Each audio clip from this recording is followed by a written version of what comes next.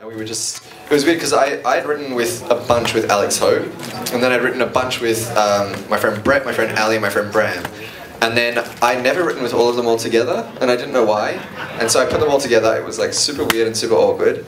And but we wrote Youth, and we haven't done it since. So now I'm starting to think that maybe we should do it again. No matter how awkward, we should do it again. All right, there's something to be said for group writing.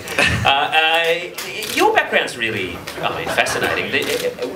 Were you an extrovert as a child? Here you are, you're an actor, you're a performer, you're a YouTube sensation.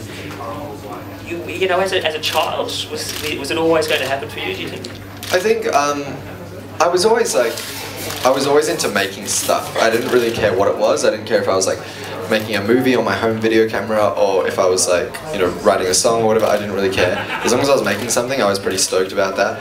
And then yeah, I don't know if I was super extroverted. I think a lot of the things were actually pretty inward facing. Like, you know, I think it takes a fairly lonely person to like want to go into their bedroom and just like speak to a camera, and that's what I did for a really long time. And so yeah, it ended up just becoming this really sort of outward public facing thing, but I always hoped that this would all kind of happen, and so I'm just really stoked that it is.